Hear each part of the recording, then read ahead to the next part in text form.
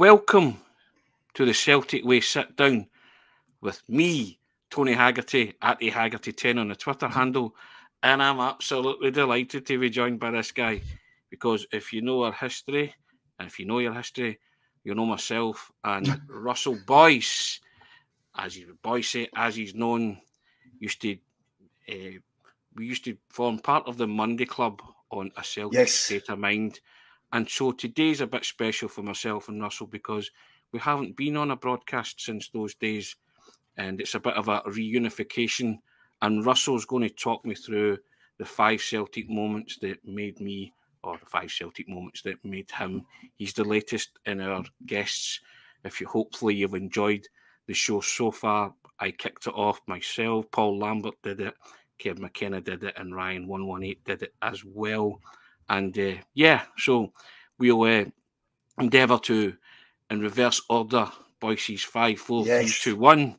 And as everybody knows, I used to call him the resident rascal. So this will be a treat, ladies and gentlemen. But I urge you first and foremost to look at the strapline running along the bottom of your screen, and you can help us support top quality journalism covering the club you love by subscribing to the Celtic Way website, and it's there at the bottom. If you log on to www.celticway.co.uk/subscribe, and you can do that. If you enjoy the videos, like, subscribe, tell all your friends to do the same. But Boycie, how are you? And what was it, Kieran Tierney, near Beaton style, Sapnin Boycie? I'm all good, mate. Joy to be back on with you, Tony. I love those days doing the Monday shows. And cheers for asking us. And obviously we've kept in relatively close contact over the past couple of years anyway. So us talking football and reminiscing about past glory days at Celtic will be nothing new to us, mate. I'm sure we'll survive this test, mate. And if you want to catch up with Russell regularly, you can tune into the Boycie Bus. Russell forms his own podcast and doing rather well, is it not, Russell? It does surprisingly well, mate. I don't know where they all come from, but I mean, I called it the Boycie Bus. I like to get this clear, like at the start, just so folk knew I'd set up on my own. I now cringe whenever I hear that Boycie Bus. I wish it was just called the bus. Well, you're in up to your neck in it now, Russell. So it's one of the ones, isn't it? But I mean, and as I say, it is quite special because I think the last time we were actually together in each other's company would be Scotland, England. Yes, Euros, right, So indeed, it's been a while, but it's been a while since we shared a platform like this, and we were talking all things Celtic. And in the season that shall not be named, Boycie, and bad news was the order of the day, and every Monday we would have to negotiate that, but we got through it and enjoyed it. We did, mate. Yes, indeed. Let's kick off. We'll go straight to it, Boycie, and we'll take your number 5 in your Celtic moments. And declaration here, I don't know any of these, so this is coming to me as live as it can be. No preparation. No, exactly. So take it away, Mr. Boyce. I think before I get into the 5, it would be remiss of me not to say I think Seville's probably the peak, but I've not included it in the 5, just so you've got a bit of variation of moments. But I think Seville's the sort of Everest we nearly climbed, and I think, like in my lifetime, I mean, obviously, and I think like it'd be silly of me to, like, everyone would put that in really of my generation. So I did want to leave that one out, but not also give it the wee sort of doff of the cap that it deserves, right? But number 5 for me, funnily enough, Tony, a bit like me and you doing broadcasts together, we just can't get enough. He brought back the Thunder, and it was Celtic 3, Rangers 0, if you remember that game. Neil Lennon's first full season in charge, a new wave of players, and I felt like guys that you could really relate to. I think that season where Lenny there was a last of a generation that you could sign young that would still respond to that sort of people want to call it dinosaur coaching. I call it just a different style. But that sort of man management, sort of, pushing you to greater heights through using tricks of the mind, a wee bit of aggression, a wee bit of fight, a wee bit of dig, all that sort of stuff. and we played some exhilarating football. He promised the Thunder that year. And Lennon was in his first season as a manager. Celtic, think of what it means to him first and foremost, then think of how difficult it is to go up against Walter Smith and a Rangers side that had won, was it 2 titles in a row by that point. Lenny had built a side I felt was really, really exciting. I thought there was heroes sort of growing all over that team, or potentially could have been had to remain longer. But yeah, I thought that 3-0 game when just can't get enough sort of really became like an anthem in the stands, if you remember. It was just completely rocking. Yeah. And that for me was a brilliant day. And I think in my personal life as well, not to ramble too much, but I was on fire at that point. You know what I mean? I was young, on my own pub and stuff, and it was just a great time. And I was ages at that point with a lot of the Celtic signings. You know what I mean? Like I was in and around Joe Ledley, Kyle's age, and it just felt like, I don't know, I identified with them, and I thought that 3-0 game was an absolute masterclass. 3-0 being was that Gary Hooper twice and Chris Commons, Yes. Gary Hooper, the second goal in that game was the second goal in that game was an absolute beauty, wasn't it?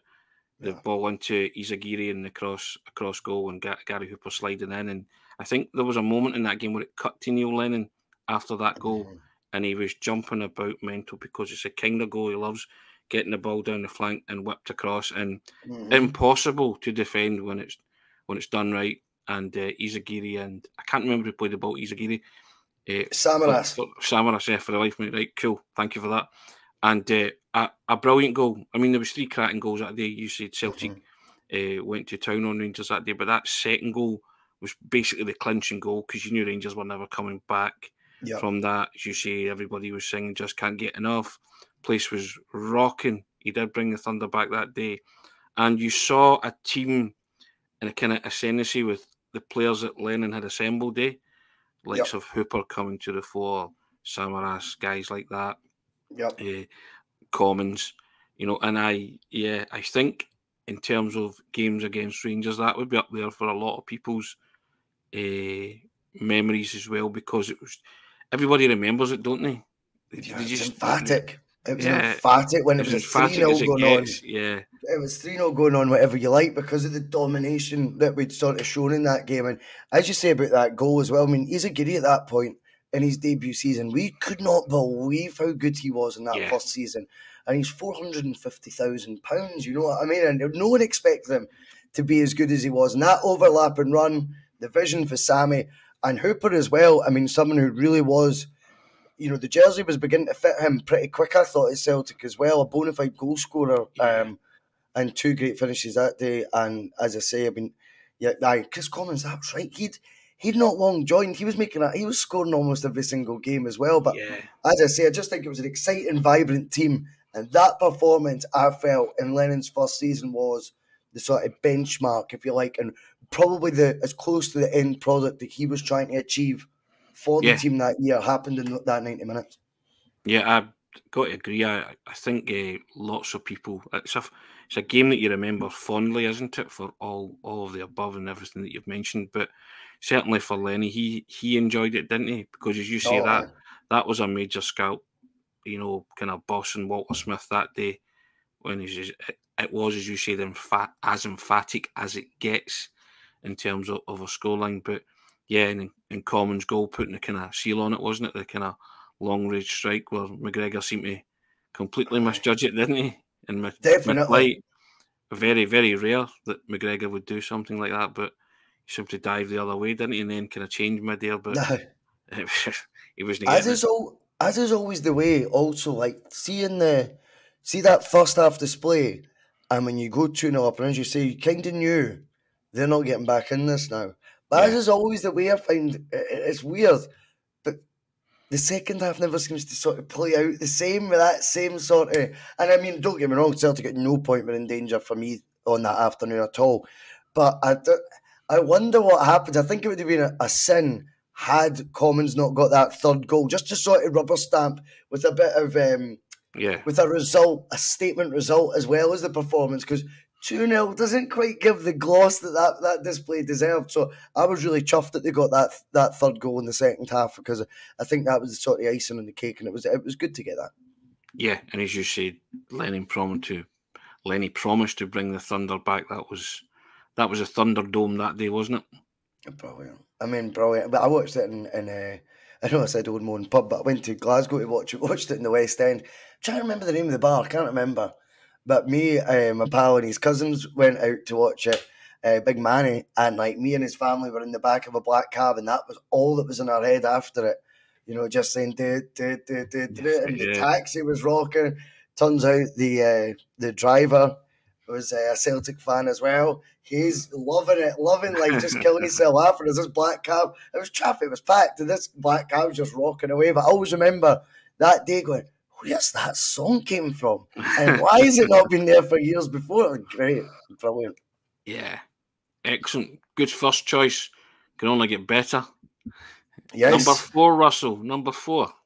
Yes. So this one is interesting because it's topical, and I wonder if his return second time round will be in the top 5 moments in 10 years if I'm ever asked these questions again. But I think Brendan, not just his arrival, but I'm going to say the first Glasgow derby, the 5-1. Reasons being, Celtic for me were in a bit of a rut. Now, there's many factors behind that. I think the team had lost identity. Who was in charge of making the signings? I think the light were that Ronnie Dyler's seen something in the likes of KT, Callum McGregor, that hadn't been seen prior to that. And they were getting sort of opportunity. Out with that, I mean, I think when you're seeing Colin Kazim Richards up front and guys like Carlton Cole and stuff, like getting fan chants and stuff like that, were like nowhere near a Celtic first team. A proper on-form Celtic first team should be. I looked at that and I just felt we'd lost our way a wee bit. I don't know. Many will speculate whether it's because there wasn't Rangers in the league. That's why the top tier was shut. I think a lot of fans had just sort of lost sort of what direction of travel the club was taking. But boy, oh boy, did we turn it round. I mean, I think everyone, it was a sort of pinch me moment when you heard, maybe like the day before, Brendan Rodgers is now favourite to get the Celtic job, or the couple of days before, whatever it was. And it seemed just like pulled out of nowhere. And you're thinking from the penalty shootout loss in the Scottish Cup semi-final to Brendan Rodgers is in charge. When do we next play them? September. I can't remember the date, but early September. They're going for 55. We were going for 5-1. That's what happened. It was no problem. It was a sensational display. And to be honest with you, I felt it was a display of Rodgers. Like, I think there was hype at the time, and there was a belief, not just from Rangers fraternity, but from impartial characters in the media, that these signings that Rangers had made, i.e. Joey Bartons, Philip Senderosses of the world, were a real challenge. And the guys they already had enough for Celtic, obviously, to see them out of the Scottish Cup semi-final. A narrative was building. This was going to be close. What a way to sort of announce your arrival in this fixture. Not just Brendan Musa Dembele's hat-trick, a perfect hat-trick, which goes unmissed sometimes, a right, a left, and a header. I mean, it was an unbelievable afternoon, that, and we really kicked on from there. And also, as I say, I just think when you contrast and compare the last time we'd faced Rangers to that, it was a sea change, whatever that saying is. But it was a massive turnaround anyway, in a very short space of time. Yeah, I agree. I think everybody who was at that Hampden semi-final, Scottish Cup semi-final defeat, was crestfallen. But the one man who kept his shape and all of it was the mustachioed one. Might have bristled a wee bit at that, but he decided no more and took the club in a direction. And I think ever since that decision's been made, the club hasn't really looked back at all. Yeah, I hear you on that. You know, and people can argue the toss about Neil Lennon and stuff like that. There were a lot of mitigating circumstances for blowing the 10. But from the moment that you heard that Brendan Rodgers was coming in the first time, I think Celtic, to all intents and purposes, have acted like a big club. they're acting like a bigger club now, to be fair. But I agree with you. There was just something different about that managerial appointment, wasn't there, to anything that you'd maybe witnessed in your own lifetime of supporting Celtic.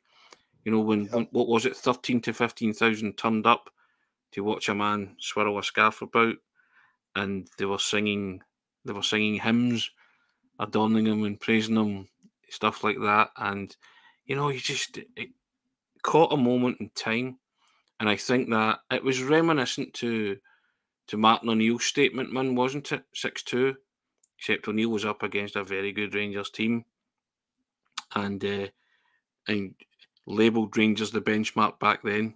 But Brendan Rodgers made a statement of intent with that victory and said, we're a much better team than you guys.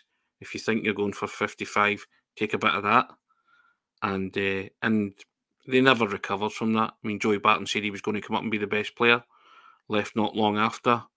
A masterclass from Scott Brown in midfield. As you say, Moussa Dembele's perfect hat-trick. Scott Sinclair's goal. Scott Sinclair, who had a wonderful first season at Celtic. Guys like Stuart Armstrong, who Brendan Rodgers made better. And you're kind of seeing history repeat itself with the likes of David Turnbull at this minute. Guys like that. Alexandro Bernabe. Hopefully Matt O'Reilly as well, he can make better. You know, that's his 40. But I agree that 5-1 game was, again, when you look back on these things, you smile, don't you? They give you kind of a warm glow in your heart. Games like Absolutely. that, you know, and you shake your head and you go, yeah, remember that. And I think every Celtic supporter just loved Moussa Dembele, didn't they? Who doesn't love a goal scorer? But who doesn't love a goal scorer who turned up in the matches that mattered?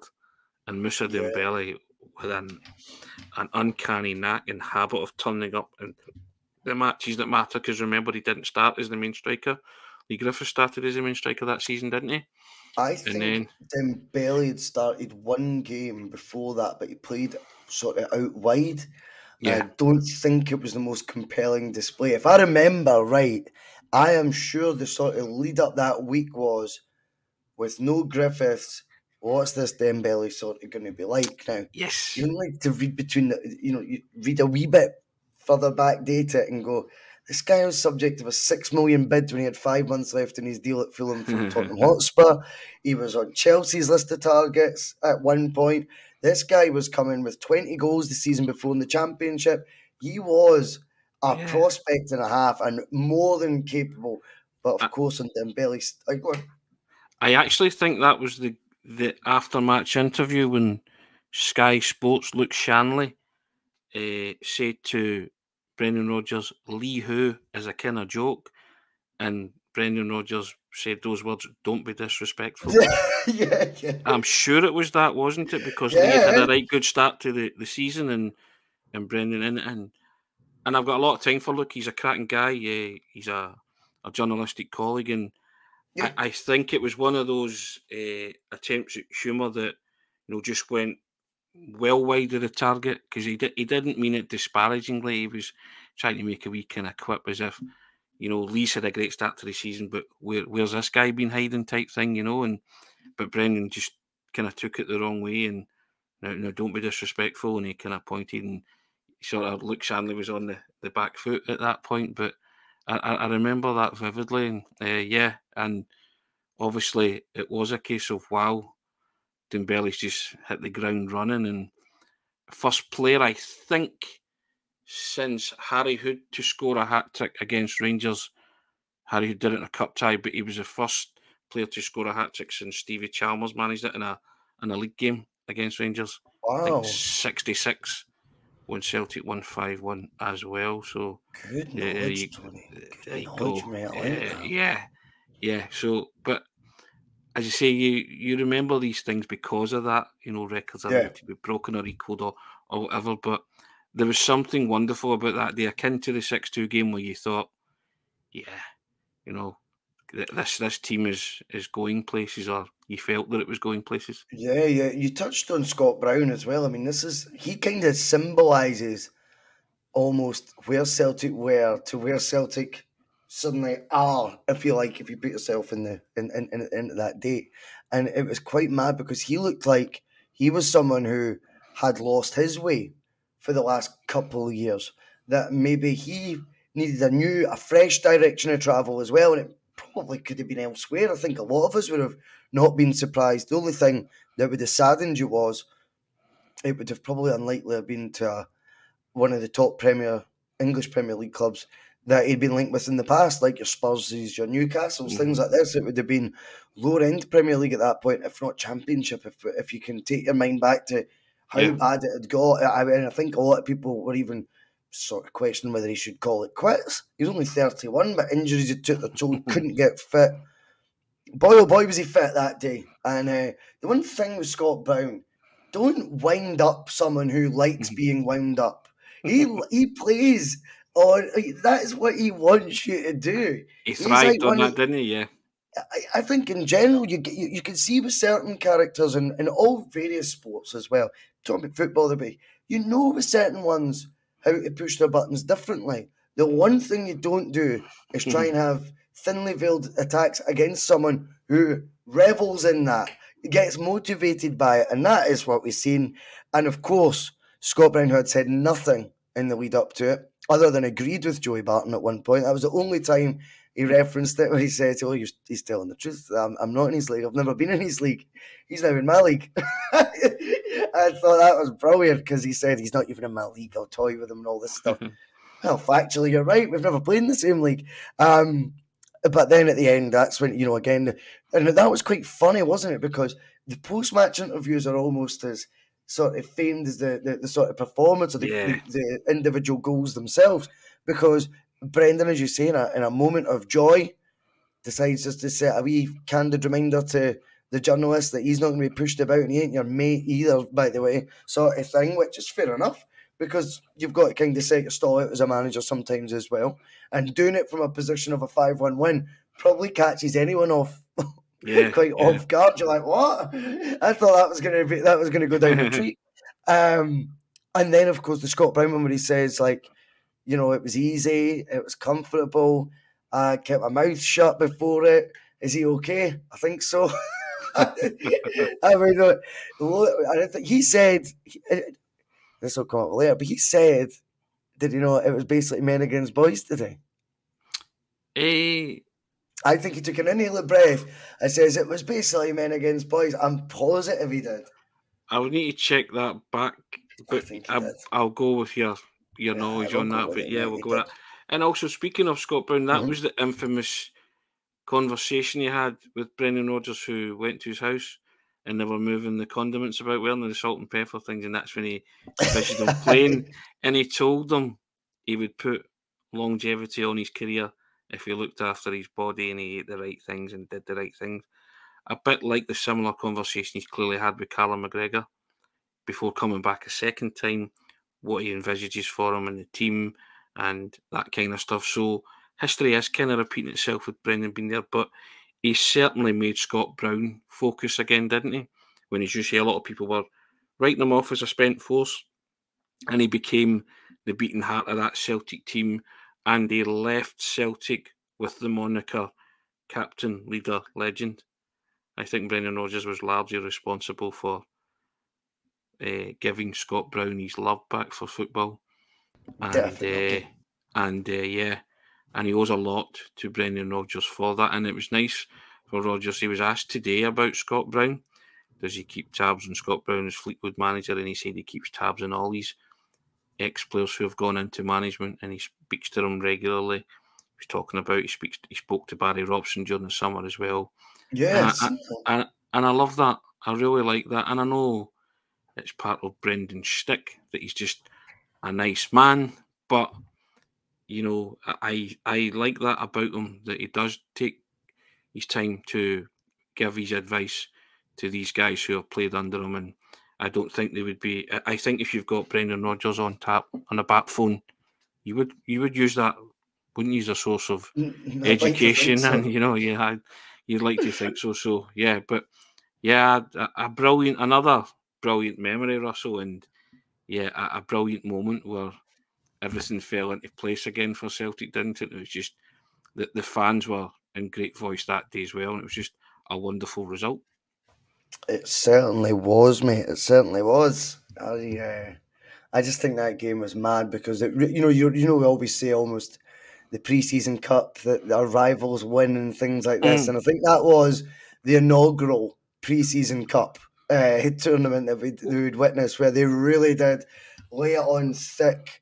The sort of conjecture. Yeah, go on.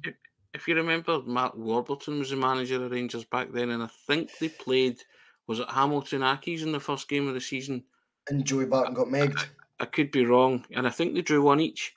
But I remember Mark Warburton giving an interview and saying, we came out the tunnel that day, and we saw, and we looked across to so if they came out, it would be the Govan stand, wouldn't it? And they had the going for 55 type banner, and he said he was like, "Oof, don't know about that. We're up against it here, with Celtic bringing in Brendan Rodgers and bringing in guys like Sinclair and Dembele and stuff like that. So I think he had knowledge of Dembele from his time down south. So I remember him saying, in hindsight, he was sort of saying it didn't really sit well with him because that was just like heaped pressure on Rangers straight away, and him, like you're up, you automatically win the title type thing, and I remember him talking about that and feeling. Is there a vibe though that's after the event sort of stuff and possibly, yeah, Russell, possibly, but possibly, but I don't think he would ever admit it then, would he? Because you're the Rangers manager and you are going for 55.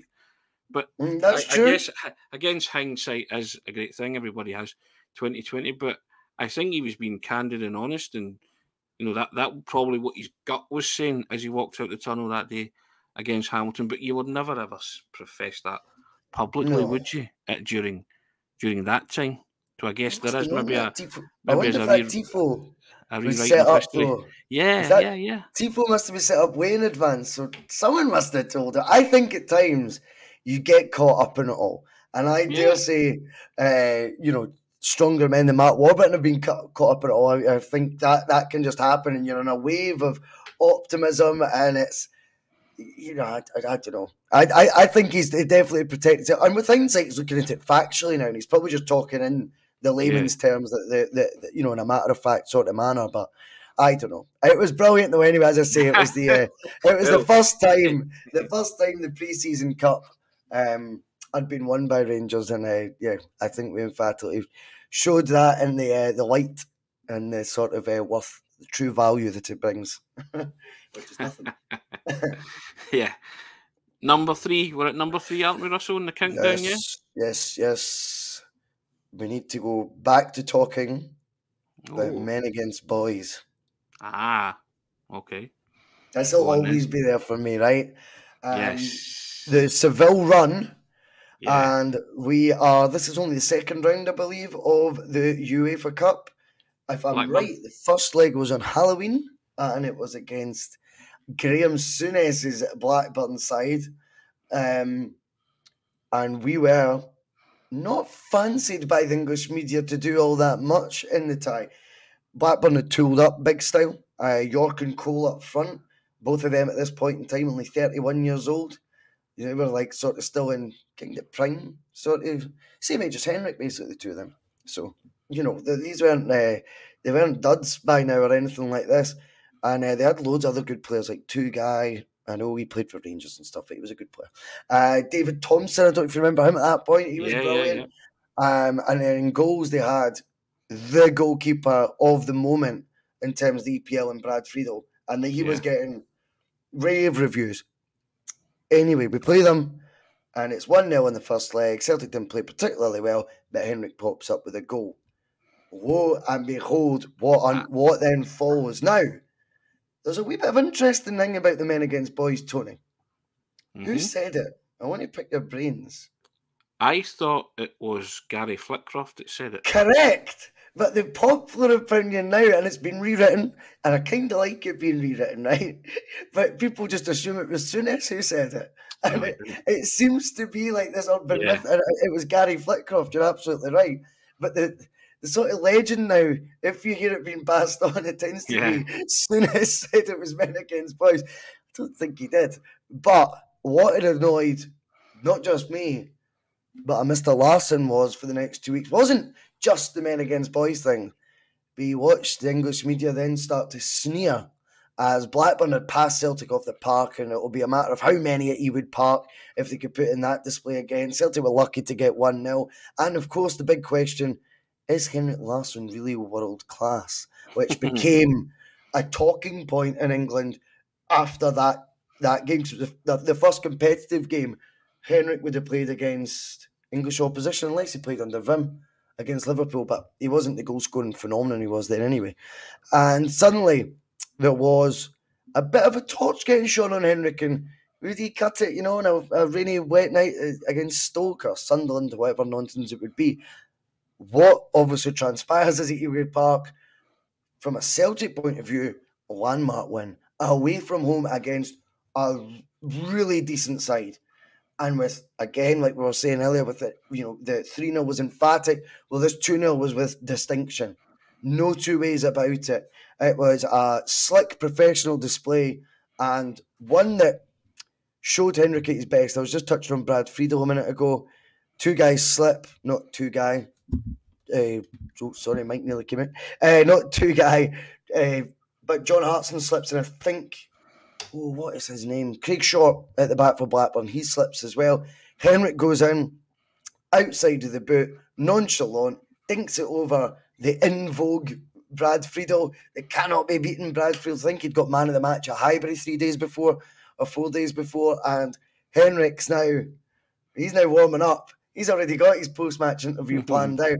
Of course, to add a wee bit of more sort of spice to it, Chris Sutton, where he won a Premier League title before, and he won a golden boot in the English Premier League, a fact people forget as well.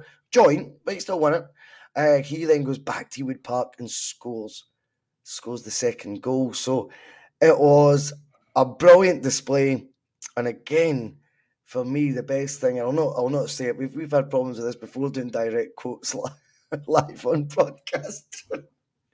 And it was Henrik's obviously now ready to sort of face up to the criticism that he's unfairly had over the last 2 weeks. Bearing in mind he scored the winner in the first leg and he scored the opener tonight away from home. And Ray Stubbs is interviewing, he says, well, Henrik, who's seen that coming or something like that? And, Henrik straight away says, in the first leg we played SHIT, and he says, but tonight we showed what we could do. He said, and you should always learn your lesson, never speak until the job is done. But he doesn't make eye contact with the reporter. He's kind of sworn on BBC, and you're like, oh. And that gave you a wee bit of insight into the mindset of the competitor, Henrik Larsson, not just this brilliant, loyal professional that we had. He was a genius in the park, but that steal. And I like the fact that he did that after, and I think there was a bit of that set the tone for that run. He was cold and calculating. He was a killer in front of goal, and also, as you say, don't annoy him, because he'll take it out on you in the only way he knows how, and that's to be cold and calculating and precision in front of goal. I'll tell you, I was at both of those games, Russell. I covered the first leg for the record, which was brilliant because obviously Celtic won late with Larsson's goal. Second leg, I had one ticket, and the partner I was with at the time had a car, and so she drove us down, and I got outside Ewood Park, and I said to her, here's the bad news. I've only got one ticket, you take it. And she's like, I'm not going to myself. And as luck would have it, I saw some guys from East Kilbride and said, look, can you take my then partner at the time into the ground, look after her? And they said, yeah, no problem. What are you going to do? I said, I'm going to get a ticket off this guy who's standing here, who's clearly a tout and is charging over the odds, but 2 minutes before kick-off, he'll be begging me to take it. And that's exactly what happened. I love it. He wanted like 150 quid or something, and I told him by the end up, I think I got it for like put 50 or 60 quid because I just gave him everything that I had in my pocket. I said, look, Yep. you'd rather sell it for than not make any money on it, you know. So, and that's exactly what happened. So, and Henrik Larsson's goal was the first away goal I'd ever seen a Celtic team score in Europe. Brilliant. And I'd been to Paris, I'd been to Germany twice. Trying to think where else. Celtic had drawn a blank, and I was thinking, I'm jinxed. It's me. I can't go and watch Celtic away from home because they never score. So there was euphoria there, and I was delighted for both of them because there was that criticism surrounding Henrik Larsson. You think to yourself, why would anybody who watches football just open your eyes and watch this guy play? And it was real impudence and cheek what he did to Brad Friedel. I mean, he took the mickey at him, didn't he, basically? With that wee dink finish. It's so nonchalant. That outside of the boot. See when you watch it. It's a five-a-side goal, Russell, you know? See behind the goal. Draw the goalkeeper to the edge of the five-a-side D, you just go dink. I love that. That's a great way of putting it. I also think as well, there's a wee angle, there's a camera behind the net. And when you look at the spin on it, it's just sumptuous. You know that way? It's just a thing of beauty. And the great thing about it is Hartson just knocks into an area because he knows Henrik Larsson will be there. And I know Craig's shot slipped, but he just helps it on because he thinks, even if it's a sprint or a kind of a duel for the ball, he's still got the confidence that Larsson will get there. Not only get there and win the ball, he'll put it in the net. You know, and then obviously Sutton's headers just, you know, there was nobody stopping Sutton from burying that header into the net. Those near post headers as well. Is that not a trademark of his? Yeah, wow. And there was a guy in the goal line who still couldn't keep it out because it's going like a bullet towards the net. And, you know, and he enjoyed that moment. I'm all for that. See this that's crept into football where you don't celebrate scoring against your old club. Not having that. Sutton went bananas that night. You represent the club that you play for. You know, you have affection for every club that you represent, but when you're representing a particular club, if you score against your old club, that's what football's about, isn't it? That's the meaning of football. So I draw the line. Who was it that sprinted the whole Adebayor? Now there are celebrations and celebrations, but even then, I kind of quite admire these, his cheek and the actual bravery of doing that, and you just think, wow, that's some lengths to go to really give it tight to opposition. But you know, I hate this. Oh, sorry, it's almost apologetic. And I know Henrik never did it against, didn't do it when he scored for Barcelona against Celtic. You can admire professionalism or whatever. But I would have preferred it if he did celebrate because he was playing for Barcelona. And the thing is about it, it was such a Henrik Larsson-like goal, wasn't it?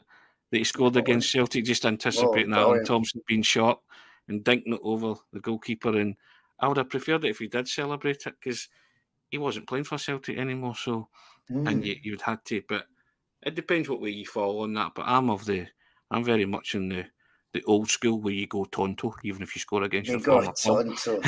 You score against your former club. You know, maybe it's just me, but hey. But no, that night in Blackburn was pretty special. I'm not saying you started to dream, but you were like, well, we've claimed a good scalp there. Who do we get? First time in my life I'd seen us have a convincing win in Europe, you know? Yeah. That I could remember. I couldn't remember anything any time before that. A result that influenced outcomes because it got us through to the next round as well, not just being a great performance and getting pats on the back for 2 points in the Champions League and things like that, Tony. It was a performance that dictated outcomes and got us into the third round. Yeah. And then also not just that, because it was away from home, because the actual side you were playing you knew deep down they were a good side, right? That's the reality. Once you start looking at how comfortable we were in that game, I don't think we're thinking final time here, but suddenly there was a wave, I think, of confidence at that point that, hey, we're not a bad team either, by the way, when you put us up against decent opposition. Well, you look at I think Agat ran riot that night, didn't he? He was excellent. I think Souness mentioned him at 1 point too, didn't he? He either mentioned him in the home leg or the away leg, but he made special reference to a gap, and you look at it and you think, and your mind sometimes plays tricks on you, but my goodness, what a player a gap was! What a burst of speed he had, and he was he was a striker originally, wasn't he? He was converted into kind of wing back by Martin O'Neill, wasn't he? He was, which is one of the major tactical tweaks that O'Neill did on an individual. What he also did, he would part that night for the first time. If you remember, I think I'm right here. I better be right. I'm sure Paul Lambert was sacrificed, and it was the first time we've seen Hartson, Larsson, Sutton all start together as a sort of front three. And that in itself is such an aggressive mood when it's us protecting a lead away from home. And O'Neill's went for the reverse psychology. I'll start all three. I don't remember all three of them starting, not as a front three, if you know what I mean, Troy. I know Sutton would have sat a wee bit deeper. But normally, if you'd seen all three in the same team sheet, it's because Sutton's playing centre half. Do you know what I mean? Or centre midfield. Whereas this was all the three big guns on from the get-go. How'd you like them apples? And it was a statement of intent, you know? Oh, without a doubt, that was we're coming to win. We're not coming to defend what we've got. You thought we were lucky in the first leg. We'll show you we're a good side. And we can mix it with you. And they did, and they mixed it with them big time. And I think Gary Flickroff was certainly made to eat his words, and I think Souness had nothing much to say about it. Beaten fairly and squarely. You can argue the toss about the first leg. I thought Blackburn did play well in the first leg. Celtic may be fortunate to sneak it at the end, but they kept going, didn't they? Larsson did what he does best, presented with a chance, and they buried it. So, but yeah, that 3-0 aggregate win, certainly the second leg was another emphatic performance. And as you say, especially away from home, and considering the opponents and the outcomes of what happened, yet. On board with that, Russell. Excellent. Another excellent moment. Yes. Can I wait now to your last two? So number two, what's in the silver medal position, Russell? So the silver medal position is, there's a wee bit of a story behind it, which is good. 2004 Scottish Cup final, Henrik's last game. Oh, his last game, yeah. So 2 weeks before that, genuinely, I cried like a baby when he left. I was 17 years old. It's the only time I've ever cried like that over football or anything. Even if we get beat, I feel sick maybe. I've never cried like that. He broke my heart when he started bubbling in his last game at Celtic Park. I mean, I think he scored 2 against Dundee United, and then he couldn't control it, and I was like, oh, I'm way up to my room. I just couldn't believe how emotional I'd felt at that point. And you were absolutely right. What did you say? He was cool, and what else? Calculating, mate. That all came back in his veins by the time Hampden came around. His swan song, again, it's all about dictating outcomes, Tony. If we're 1-0 down to Dunfermline, Henrik will get you out. Don't you worry. Is it too good a storyline to be true? Doesn't matter either way. I'm doing it. And I mean, the first goal's utterly sublime. That colour into the far corner. Yeah, I don't know. He just makes it look so easy. He almost does a wee sort of Gallus. Remember these wee sort of running celebration as he scored it? He's having a bit of fun there. I wonder what odds he was to get the next goal after he scored the first. I reckon it would 1 to 100 because you could feel it then. He's definitely 100% going to score the next goal. You could tell. Wasn't the irony about that goal? Big Bobo had punched the ball away, didn't he? in the move that led to Henrik Larsson equalising, and he somehow got away with it. And then when you see it back, it's as clear as day. Honest mistake, Tony. Had VAR been there, either been a chance to go 2-0 down because Dunfermline would have a certain penalty. Big Bob was just wearing like that. I mean, he punched the ball, or not one of them, and the ball's broke. And before anybody Sutton's through ball. Aye, before anybody can say anything or say, "Wait a minute, there, what happened?" Ball's in the back of the net because your man's just took control of the situation. I think was he going with LeBont? I think, or might have been. Skella. Was LeBont or Skella? One of the two of them, and he's fell, hasn't he? And the next thing you know, when he's coming in at that angle, doesn't matter. You're not saving it because he's cold and he's calculating and he's a killer in those situations, and he proved it so many times. And as you say, he had his swan song against Dundee United. He got the emotion out of his system, I think. Out of his system, yeah. That's exactly what he did. And then he realised, I've got a job to do here, and another trophy. My final game for the club, can't let that dictate, you know. And also he signposted that he was leaving, so everybody was prepared for the fact that he was leaving. They weren't prepared for the fact that he was going to break down on the pitch. That's so true. And grown men and women, to a man, woman, and child, were weeping along with him, because it was the end of an era, right? Now, people, I speak highly as well.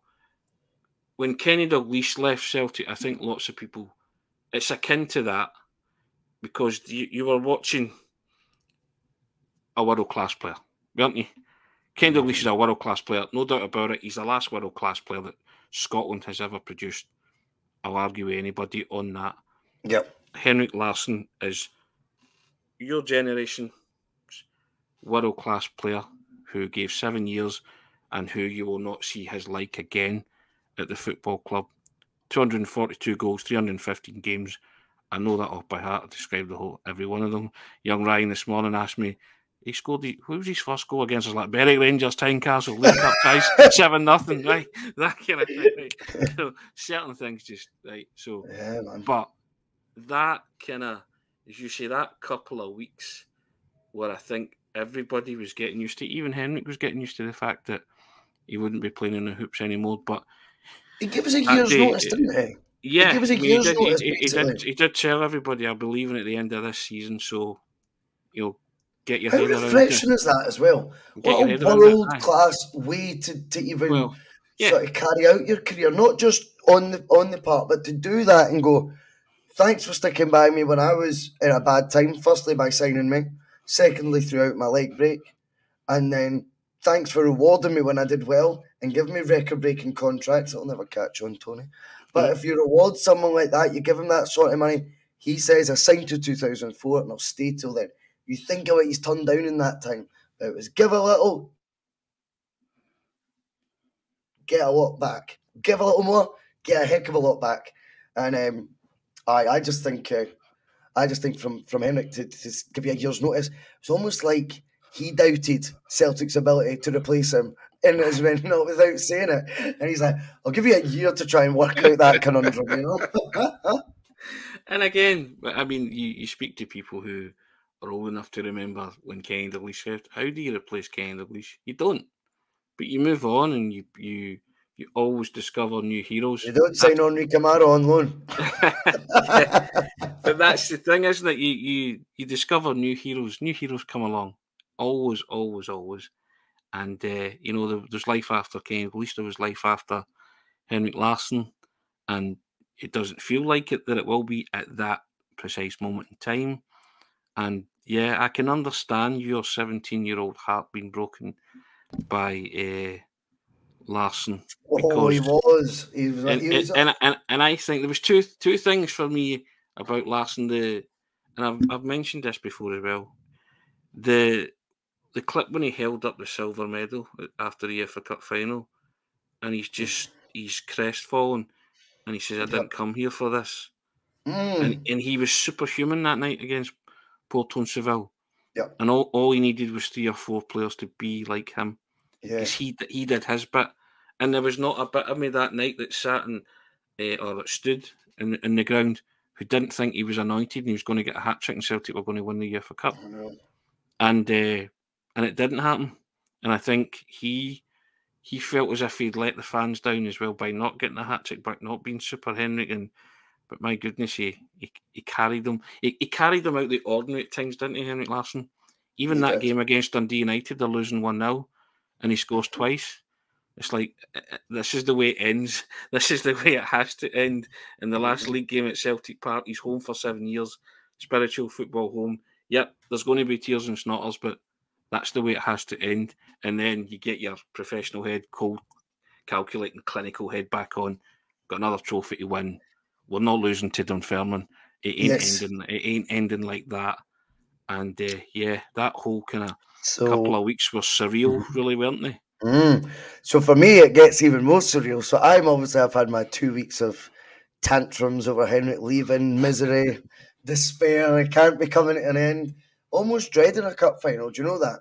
Because I knew it was his last game. I was consumed by the fact Henrik Larsson was leaving at the time at 17. I mean, consumed by it. And if I was 16, I turned 17 later that year. I was still 16. Give myself a wee bit more credit here now because it was a bit embarrassing. But anyway, morning of the cup final, the girlfriend phones. And she says, I can't believe this hasn't occurred to me, but it has now. She goes, I've got about 20 tickets for the cup final. My dad got them all. Do you want to come?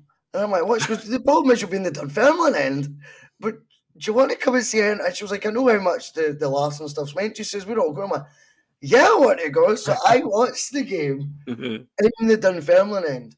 And what I will always say about that experience was trying not to celebrate is the hardest thing in the world. Mouthing along that you're singing along with the other fans is difficult.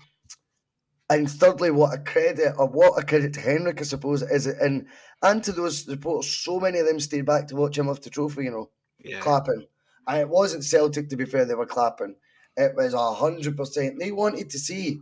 So many stayed. Do you know what I mean? Which made my powers of persuasion for us to get to stay a wee bit longer to watch the trophy lift a bit easier. So thank you, Henrik. I got to see that bit as well. But yeah, what a bizarre turn of events to end up crying for 2 weeks and then actually being physically at Henrik's last competitive fixture for Celtic, albeit in the wrong end.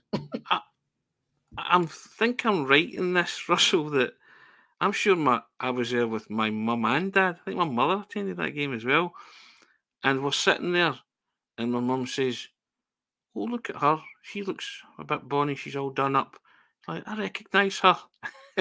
It's Penny Lancaster. She's sitting beside Rod Stewart in the same row. You couldn't make it up. Like, it was about 3 or 4 away from us. It's just like sitting beside Rod Stewart. But it's just the way my mum sort of looked up. That's why I remember it. And I was like, I recognise her. She's really good. Look, she's done up really nice and smartly turned in. So I can't argue that. No wonder. It's like, very like, look who she's with. And I think she went, oh, it's Rod. No one of the ones is like, oh, it's Rod. You're like, yes, mother, it's Rod Stewart. He's a Celtic supporter, but yeah. But yeah, quickly I was going to say to you, just based on what you were saying there as well about Seville, it's just occurred to me, I haven't really thought about this. The probably easiest thing for Henrik would have been to, in 2003, say, get some money for me as well. And look, we're not going to make the UEFA Cup final again. I'm not going to get that opportunity again to play in a European final with you guys. Also, at this moment in time, I'm only 31 years old. You'll get a good chunk of change from even with a year left. I think we would have got upwards of £7 to £10 million from him at that point with only 12 months left in his deal. People will be scoffing right now. I think that would be about right. But that would have been £7 to £10 million more, and it would have allowed Henrik an extra year at said big club he would have went to. I think that would have been a conversation the club would have been open to having. And I think it would have been one if Henrik had decided to leave a year earlier based on, we got this close, but so far, it's so funny that instead, don't back down, double down comes to plan, Tony. And he decides that he wants one more go at it because when he leaves, he wants to leave on the right note. Yes, gutted that we lost in the UEFA Cup quarterfinals that year because it did suddenly start looking like this could happen again. But leaving when in dictating the outcome of trophies again, I just thought it was fantastic. I think actually he might have left had Celtic won the UEFA Cup. Had they won it? Yeah. I'm convinced he would have left then because he would have achieved everything that he would have possibly wanted to achieve with Celtic. I go back to, I didn't come here for this. And I think maybe going through his head was, I can't leave like that. I don't want to leave it like that. I don't want to leave this club that's meant so much to me. I could be wrong in that. I've never actually heard him say it, but it's something I'd love to ask him if I ever get the chance to say, would you have left if Celtic had won the UEFA Cup? Because think about it. clearly a decision's been made. Hence why you've been given a year's notice. Yeah. So there has definitely been a conversation about it, yeah. Even if it's only been in his own mind. Yeah. But I think you might be right, because why would you give the year's notice? That's like you've had to say to yourself, am I staying or am I going? I and genuinely it's funny think that in adversity he's decided to stay, yeah, and in glory he would have decided to leave. Job done. Wow. I genuinely think that he cared too much that I don't think he could put the Celtic supporters through that. With the agony of losing that cup final, and then him saying, by the way, I hate to break it to you like this, but I'm off. You know, I could be reading that situation completely wrong, but I think you're right. This is a man who loved his tenure at the club and was asked if you could have your time again for which big club, who would it be and why? And he said Celtic, because that's where he made his name. And you think what he did, he won the Champions League with Barcelona, he went to Manchester United, played enough games to win a title, and revered everywhere. Thierry Henry said it himself, didn't he? Arsenal never lost to Barcelona. We lost to Henrik Larsson in that Champions League final. And tells you all you need to know. Ronaldinho said it was a pleasure. Eto'o said it was an honour to play alongside them. Guys like that. So, and I think that's why everybody rejoiced that night when Barcelona beat Arsenal. Victory Every for football, Celtic supporter rejoiced because they wanted it. They wanted him to get his hand on the cup with the big ears, the European trophy that eluded him at Celtic. They wanted him to get that satisfactory ending to a career that deserved that. And I've spoke to this with Paul Lambert as well. And I think that Celtic team deserved to win the UEFA Cup final. They just had the misfortune of playing a team who were on an upward trajectory with a manager who was on an upward trajectory as well. And Paul Lambert says it's his biggest regret because he would have owned, at that time, 2 winners' medals from the 2 major European competitions. And I think a player of Larsson's calibre also deserved that, to have, at that time, it's now been obviously the Europa Conference League has come into being as well. But I think Henrik Larsson deserved to be a proud owner of a UEFA Cup winners' medal and a Champions League winners' medal. And, you know, there are certain people that deserve it.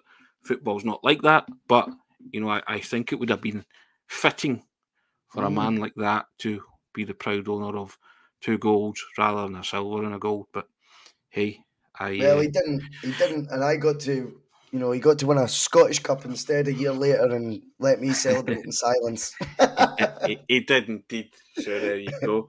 Right, dun, drum roll, please. Your top moment, Boycie. Go on, give us. Yes, I think you know the story. 97-98 season, stopping the 10.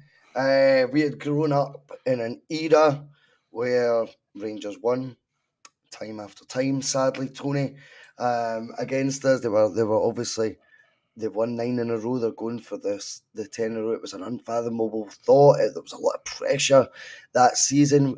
We thought we had the job done the week before, Dunfermline, and then what was his surname? It's quite a long one. What was his surname? Craig Falconbridge. Looping header. 2 surnames in one.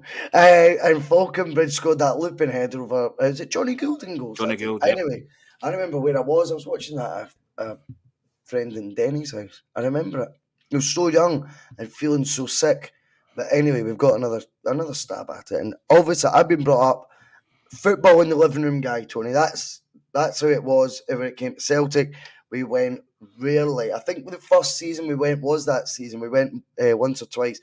But it wasn't something that we were in a financial position we could afford all the time and all that stuff, yada yada. It doesn't matter.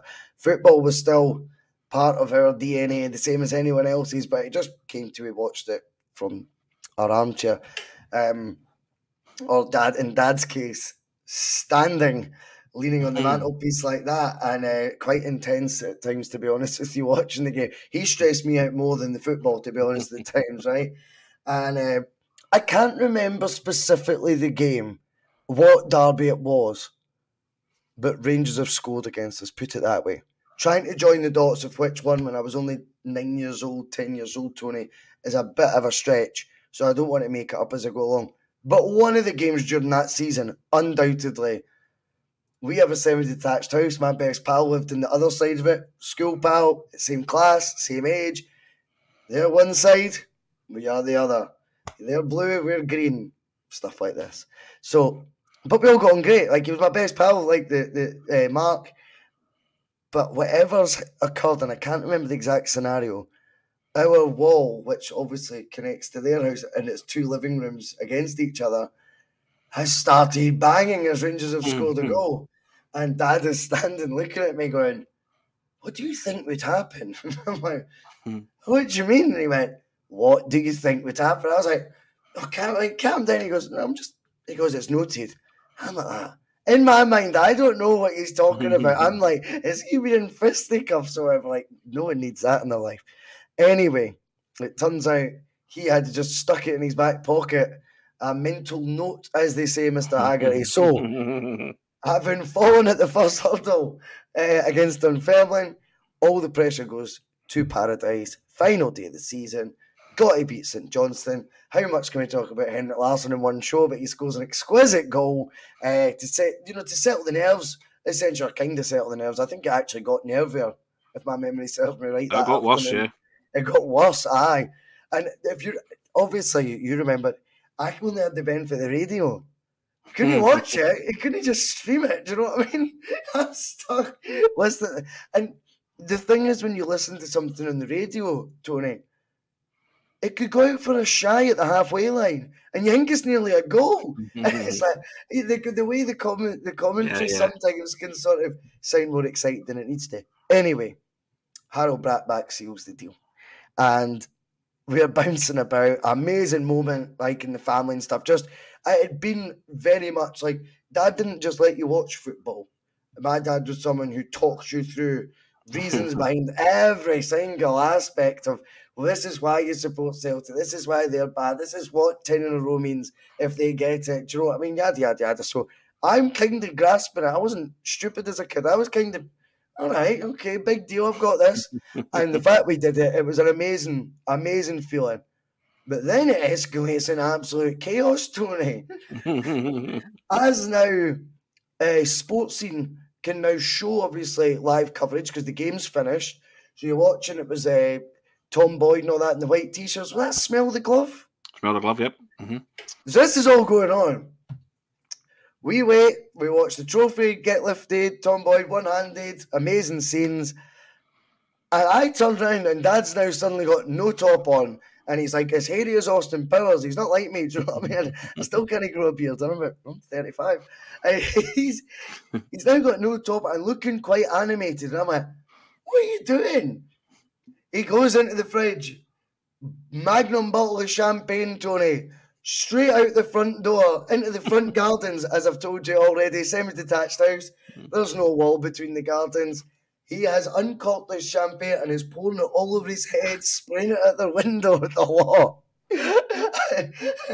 At first, I kind of was like, what are you doing? I felt almost embarrassed. And then I just started rolling about. I thought there was just a bit of, I started joining the dots. I went, he's got a long memory of him. That comes back to, and I suppose you look at it more reflective as time goes on. He's no longer with us and stuff, but that would be definitely, that's the number one memory. I'll never forget that. It was a classic. Oh, that's brilliant, Russell. That's, you say it. There's nothing better than sharing a memory with a family member, isn't it? And as you've said there, and as I know, your father's no longer with us, but of all, that was the mother of all title wins, but it featured your father, which is just the best thing ever, isn't it? And it was the mother of all title wins, and that team. Paul Lambert also says that there's not enough made about that at Celtic Park. Not enough, kind of homage to Wim Jansen in particular. And I would be behind something like that, some kind of monument or some kind of to Wim Jansen, because he preserved history, and your father drummed it into you as a young kid growing up what it meant. And it's only through family members doing that you do get that fervour and passion for Celtic, and you very quickly grasp it. You grasp it, and and it was Billy McNeil that said it after the centenary season, didn't it?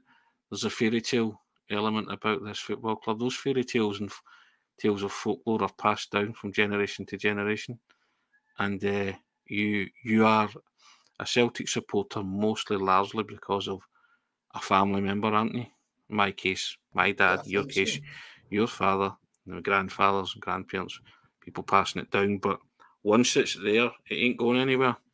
It ain't leaving you, and that's why these you go through the Rolodex in your mind, don't you? Games, players, but these moments in particular stand out, and they stand out for a reason, because there was something monumental about that historic achievement of shattering the 10, preserving Jock Stein's legacy, Lisbon Lions legacy, all that kind of stuff, or that kind of era of football team. And Jock Stein was my father. Story as well. Jock Stein was my father's hero. Yeah, well, considering they lost the first 2 games of that season, again, Henrik Larsson having a debut to forget at Easter Road. And the quality that Rangers team had, though, as well. I mean, it felt like they'd maybe just went one season too many with some of the same players, but you could see why there was faith in them. They had a lot of credit in the bank for the trophies they'd won. And our team if I remember correct, and again, I was very young, but also I didn't have much else going on in my life at 9 years old, Tony. I didn't have the distractions you get as you become in your teens, you know? And you kind of are reading every single article in a newspaper, front to back. You're buying the football magazines and stuff like that in the summer. I'm sure it felt like we were kind of cobbled together, and it was, let's hope. It was a ragtag and bobtail kind of cobbling together, but I think the way Wim Jansen and Murdo McLeod got that team and made them a team, clever, and gelled them, was absolutely brilliant. And you can't, I mean, Wim Jansen was absolutely sensational. 1 year, did what he had to do, but I think also not enough credit's given to Murdo McLeod in that too. Murdo was an out-and-out Celtic man who clearly told Wim Jansen what this meant. And having spoken to a few members of that team, they said Wim Jansen was the calm one. Don't know if it was good cop, bad cop, because Murdo's a brilliant guy. So good cop. But you needed that Celtic presence to say to Wim Jansen, look, this isn't good enough after the first 2 games. But Wim just being as laid back as they come, never did much press either, Wim Jansen. But Paul Lambert always says that he was as calm as anything. You've lost 2-1 to Hibs at Easter Road, opening game of the season. You've lost 2-1 to Dunfermline the following game at Celtic Park. And it's just like, you're behind the 8 ball, and Vim's like, tranquilo, trust me, this'll work out. Or if he wasn't panicking, he certainly had it. And then that team came together, the League Cup final, when they blew Dundee United away, Oasis roll with it at Ibrox, all that kind of stuff. Oh, roll with that, of course. After that momentum, and then you look at that team, you had Mark Reaper in defence, you had Paul Lambert in midfield, you had Henrik Larsson up front, you had Craig Burley in the midfield. So you had a calibre of player there who could go toe-to-toe with Rangers. Yep. And then the New Year game where Burley and Lambert scored was the one where you felt, we can do this, because I think they went within a point of Rangers at the top, could have gone 7 behind. I think Rangers were 4 in front, could have gone 7 behind had they lost it. Went a point behind them and never really looked back after that. That was a statement victory of that season where everybody felt the Rangers are there for the taking. That was a Rangers team that, as you say, maybe a season too far, was maybe on a decline, on the wane. But you're forgetting that it's apart from the Rangers team of the early 60s with Jim Baxter and Brandon, people like that, that's arguably the greatest ever Rangers team in living memory that Celtic were up against, that Tommy Burns couldn't topple. And then Wim Jansen had the onerous task of toppling it when it really, really mattered. When the pressure was at its height, it doesn't get any more pressure than that, does it? When Wim Jansen and Murdo McLeod look in that dressing room and say, at the start of the season, guys, you know what's at stake. I don't need to tell you. Yep. And then, as you say, these folklore and fairy tales, Harold Brack gets slaughtered for missing a target many times. Didn't miss a target when it mattered. You know, that's true. Your talisman, you say, settle the nerves, made it 10 times worse. Which is weird, wasn't it? Because it was excruciating that second half. I think if you look at the highlights, which obviously I'm sure you just naturally end up on these things on YouTube and you go down one of your rabbit holes, as it were, and you look at the crowd in the stadium, Tony, as it pans round, the nerves almost you can feel it off the screen. Even now you can feel it. You go, oh, it takes you right back. I think it's weird to try and compare it to the most recent one because of the no fans. That is not the reason completely why we didn't win that league. That's not what I'm trying to say. But you can never really grasp the nerves that come with it because there's no optics for you to go even reflect on now of supporters in said situations. All you had was podcasts talking about it online. But see, in the moment, those stands full, the nervous tension in there, you didn't get any of that. And in a season, I talked about dictating outcomes earlier, Tony. That was a season that was dictating as you say, the biggest sort of event that would happen in Scottish football domestically. And that would have been 10 titles in a row. See, when there's not a fan there to even... So you can see the relief from the Rangers side. And maybe that would have highlighted how big a deal it was from ours in 97, 98 as well, because you would see it from the opposite side of the fence. However, without that there, I think that, for me, it'll always sort of taint the sort of magnitude of it, because when you look back, it just the whole thing just looks weird and doesn't feel like the end to a football season, albeit the season ended very early that year for us. Yeah, but I think Celtic supporters get their head around the fact that they weren't going to win the 10. Yeah. And it was a slow, painful process that limped onto that day at Tannadice when it was finally confirmed that Rangers had shattered 10 in a row just as Celtic had done. But there was a surreal element to it all, wasn't it? 100%. It was football, Jim, but not as we know it, wasn't it? If you were going to... But seriously, and that's not to take anything away from what Rangers did, because they won that title. But it's almost as if it's been kind of airbrushed, not so much by Celtic supporters, but just airbrushed from history in general, because the whole year was a write-off, football seasons and everything. I mean, I think in a few years' time, if somebody asks you who won the title in 2021, the COVID season, you'd struggle to remember. You'd be like, well, you would know because it kind of hurt you. But I think that you won't be. What I would say is your box of memories won't come out to play and haunt you as much, because you won't have shattering images of their stands rocking as they scored goals. You won't have all those memories coming back when you associate it with it. And I think it was a small consolation to Celtic fans that they didn't see that.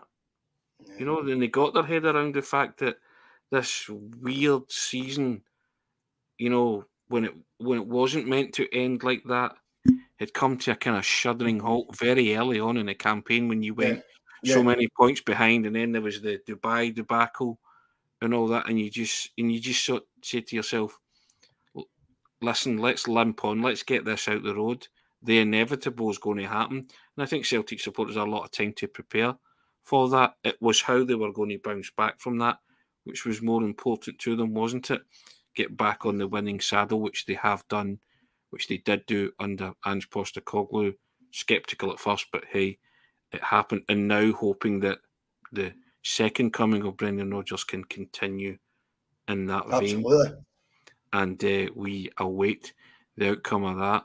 But Russell, that's been absolutely magic. That's been nearly an hour and a quarter of gold. You can't beat stuff like that.